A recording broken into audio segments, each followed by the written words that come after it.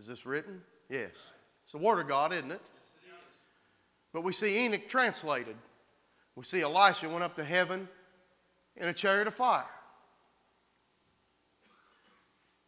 If you study on this and you think on this, Moses wanted to see God face to face, didn't he? He wanted to look at God's face, Gary. He wanted to look God eye to eye. God said, Moses, thou knowest that no man can look upon me and live. Look at my face and live. You can't do it. Why? Because God's glory is too great. The God that we serve, the omnipresent God, the God that sits on the throne in heaven, that has always been and always will be. He was before heaven. He was before the angels. He was before this church. He'll be after this church. He's the author and the finisher of my faith. He's the King of heaven. You can't look upon me and live. He said, but I'll tell you what I'll do for you. I'm going to hide you in the cleft of the rock. Now think, can you, in your mind's eye, I want you to think about this. God said, I'm going to let you catch a glimpse of me. You really want to see me? I'm going to let you see my hinder parts, and I'm going to pass by you. And he hit him. Now think about this. He got close enough to God that God was going to talk to him. God's not a respecter of person, is he? So that tells me if I want to get close to God and I talk to God enough, God's going to give me a glimpse of him. You know that? If I need Jesus, if I need an uplifting and I need to see God, God's going to put me in a place where I can catch a glimpse of heaven. And he put him in the cleft of the rock, and God walked by. And what happened when Moses come off the mountain? His face shined like the face of an angel. He had a celestial shine shining off it. They had to wrap his face because people feared him. My goodness. What a lofty idea. What a lofty idea that I could see God. Ain't that something that God would care enough about me just to give me a glimpse of his glory? To give what some preachers call a little heaven to go to heaven in.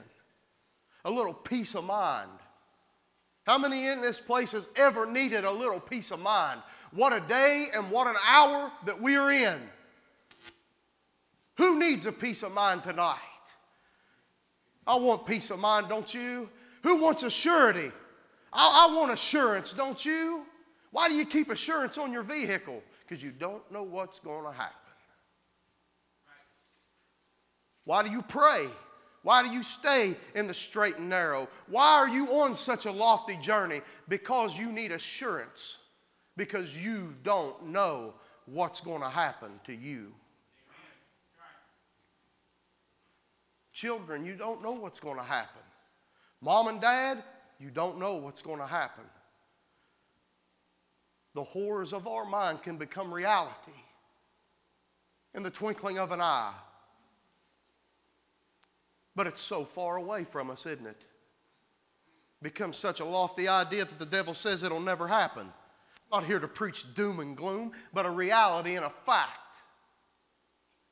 Bad things are what happen to good people. Bad things happen to bad people. It rains on the just and the unjust alike. Just because you're going through problems, don't think that God doesn't love you. You're going through problems because it's common to man. It happens to all of us because sin came into the world is why there is trouble. It's why there is sorrow.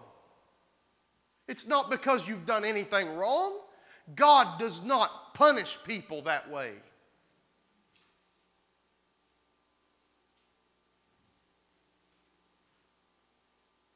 But we need assurance.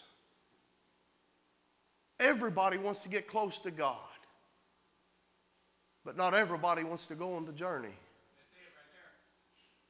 Everybody's saved. Get on Facebook. Everybody's going to heaven. Everybody loves Jesus. Everybody believes in God. Seen a post the other day. It said that I'm a good person and I believe in God. Well, let me tell you something. That might be a fact.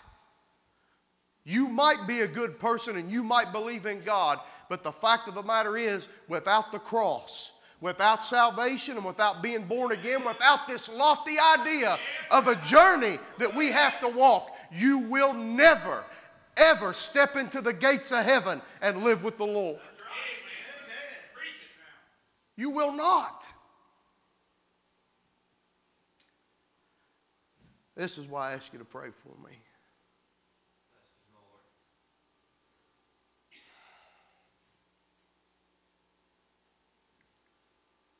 I got people I want to see saved.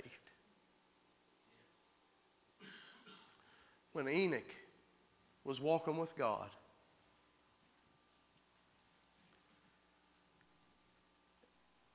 one footstep was here, and the next one was there. The Bible said to me that he was not. He was not found. He was gone in the twinkling of an eye. Was he walking alone? No, he was with God. And I thought today, and God spoke to me. He said, listen, he said, his flesh and blood did not inherit the kingdom of heaven. His translation, though maybe a little different than ours, his body still was not found. But though he had a theoretical, if you would, Jordan crossing, one foot in this world and the next foot out of it. And I thought, Lord, I want to make it home. I have a lot of fears in my heart. I have a lot of uncertainty. See, the problem with us, we always want to act like we're so big and we're so strong in God that we fool ourselves and we end up falling. There's nothing wrong with admitting. Don't just admit it, own it.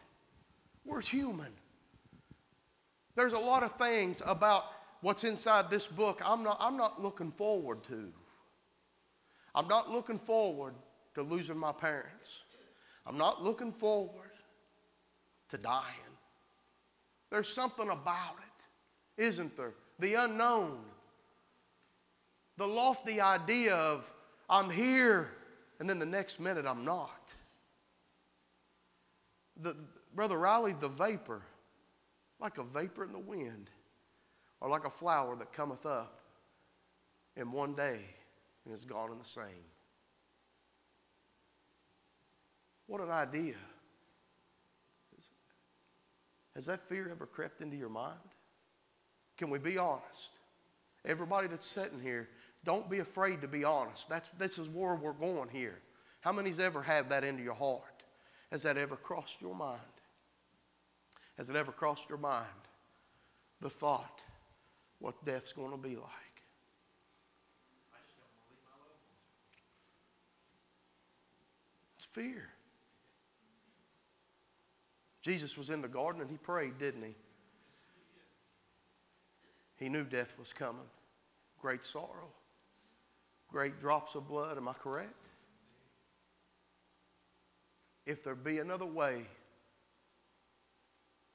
let this cup pass from me. But nevertheless, thy will be done.